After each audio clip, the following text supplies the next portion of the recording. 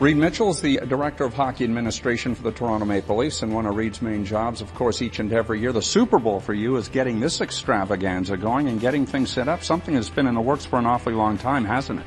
Yes, we've been working on this week for over a year here to get to Short Hills and get to Jersey, and now that all our personnel is on board here and in town, it's exciting, just days away.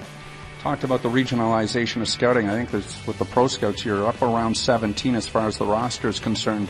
No stone unturned when it comes to scouting hockey talent.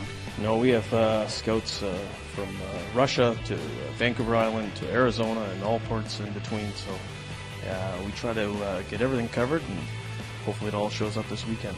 Who's the mediator, the referee in charge in that room as things are discussed and you guys get ready for what ultimately happens on the draft floor in Newark on Sunday? Well, I think everyone has a say in the room, but at the end of the day, our Director of Amateur Scouting, Dave Morrison, reels everyone in, and eventually we make a decision as a group and move on from there. And Steve Casper is here as well as far as the Pro Scouts are concerned. A quiet guy part of the time, but not so often.